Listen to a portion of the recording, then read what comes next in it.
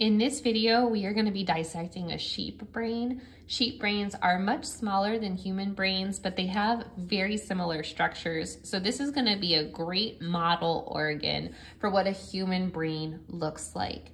Now, right away, when you look at the brain, you'll see that it doesn't look like brains you've traditionally seen in movies before, where there's this blobby outer appearance, and that's because the outside of the brain is covered with 3 membranes, and these membranes are known as the meninges. So if you have heard of meningitis before, meningitis is when you have an infection of these 3 membranes or the fluid within those 3 membranes. Now, of the 3 meninges, the one that is the most important for you to know is the outer layer, and it's the toughest layer, and it's known as the dura mater.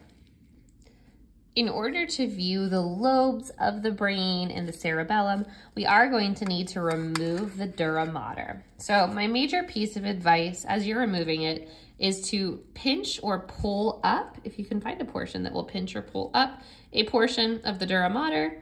And it's helpful, especially if you have some pieces that are already broken right here. Your brain tissue is very sensitive and soft. Your brain is actually made of a lot of adipose or fat tissue, so you want to be really careful. And as you're cutting off pieces of the dura mater, just try and keep the tip of the scissors pulled up from the brain so that you're not actually cutting any of this soft, deeper brain tissue. Now, I'm going to go ahead and not talk while I just remove the front portion of the dura mater. Later, I will come back in and chat as I remove it off the cerebellum and as I remove it off of the base of our brain.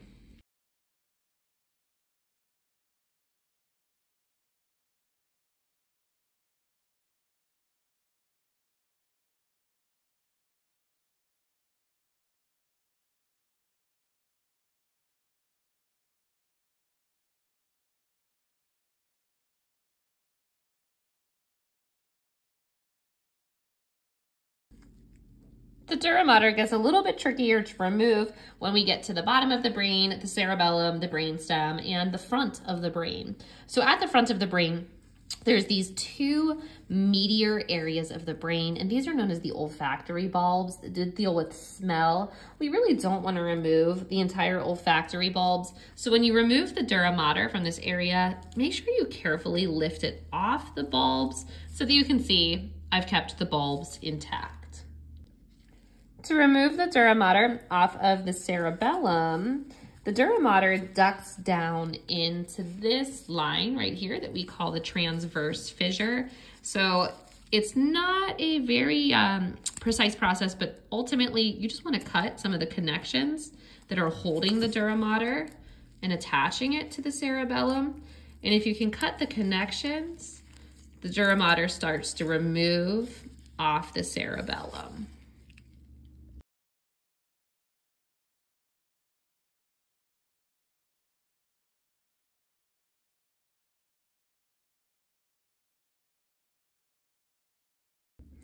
I'm going to wait to remove the rest of the dura mater from the bottom of the brain because I want to review some of the anatomy that we can see on the superior or top view of the brain. The first thing I want to point out is that we are focused right here or closer to the posterior or behind portion of the sheep brain, and the anterior or front portion is up here. So this is where we're going to find your frontal lobe, and this is where we're going to find the occipital lobe and the cerebellum, obviously. This line down the middle of the brain that separates the left and the right hemisphere is known as the longitudinal fissure. Fissure just meaning it's a split. And this line that separates the bigger portion of the brain, the cerebrum, from this little brain in the back, the cerebellum, this is known as the transverse fissure. As I've already mentioned, this bulbous structure is the cerebellum. And at the base of the brain, we can see the brain stem down here, which eventually leads to the spinal cord. Now, these 2 sides of the brain are both cerebrum, and the cerebrum is broken into a left and a right hemisphere. Remember, when you're thinking left and right, you always want to picture this brain inside the organism or inside the sheep and ask yourself, which side is its left side? Which side is its right side? So we've got left side of the sheep because this is where its left feet would be. And we've got the right side of the sheep because this is where its right feet would be. On the inferior side of the brain, we do see these olfactory bulbs, which deal and process with smell or olfactory information. Fun fact is that sheep have very large olfactory bulbs because sheep rely upon their sense of smell much more than humans rely upon their sense of smell. For example, if a baby sheep gets lost, it doesn't look for its mother necessarily. It can actually smell its way back to its mother. So these are right at the front of the brain, and they are the two olfactory bulbs. Posterior to the olfactory bulbs, you can see this location where there are two stalks right here and right here. These are your two optic nerves, optic referring to the eye. So these deliver optic or sight information from the eye to the brain. And what happens at this location is the two optic nerves cross over so that information from the left eye actually goes to the right hemisphere or right side of the brain, and information from the right eye actually goes to the left hemisphere or the left side of the brain. This location where the two optic nerves cross over is known as the optic chiasm. So this is where the optic nerves cross to deliver information to the opposite side of the brain. Posterior to the optic nerves and optic chiasm, you can see this little bean of a structure. And this is the pituitary gland, also known as the master endocrine gland.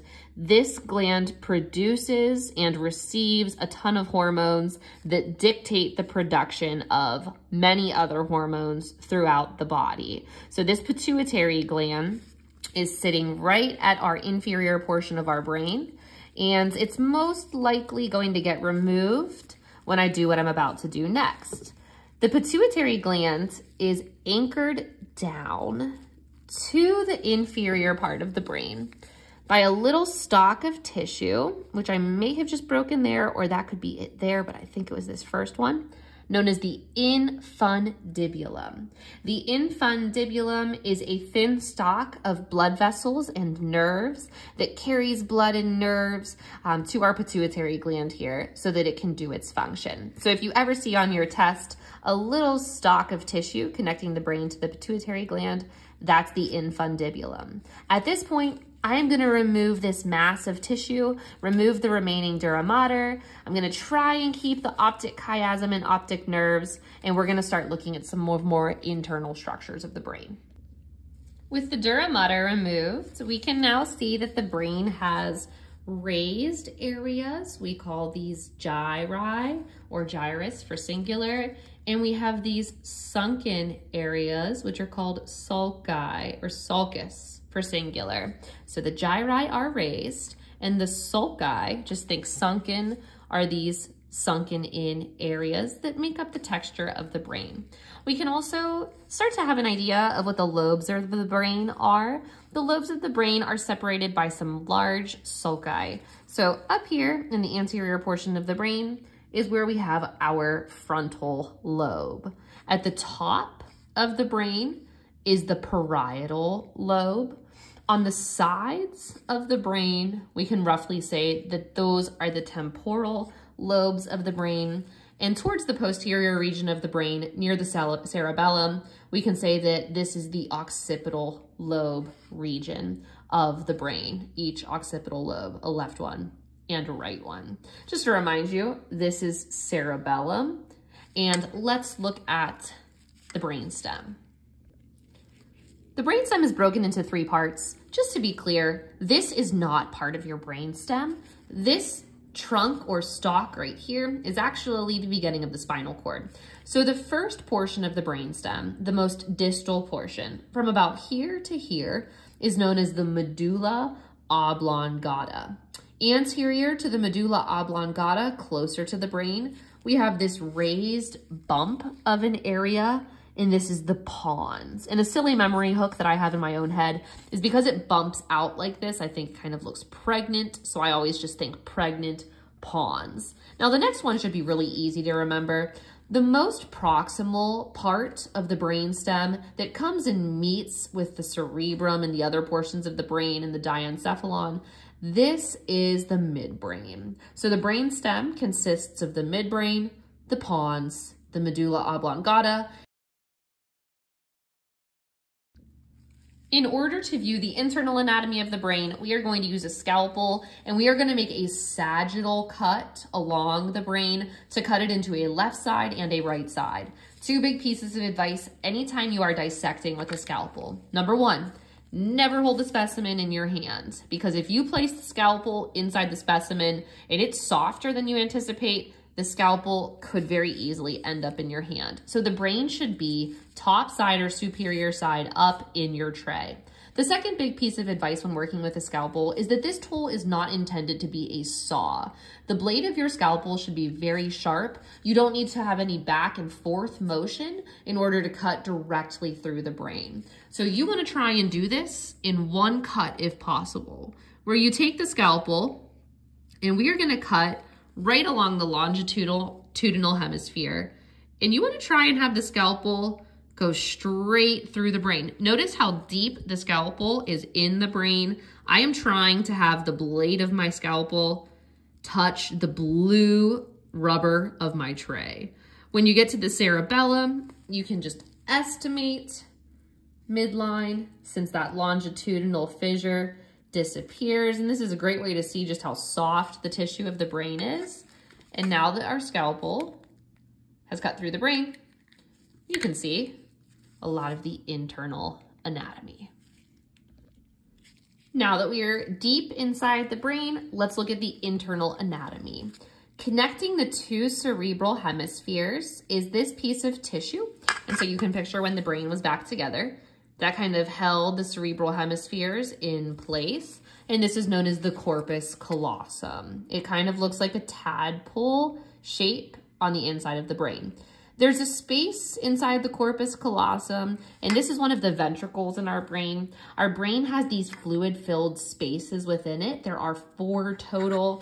This specific space that's filled with cerebrospinal fluid is known as the lateral ventricle, and you can see it's inside the corpus callosum.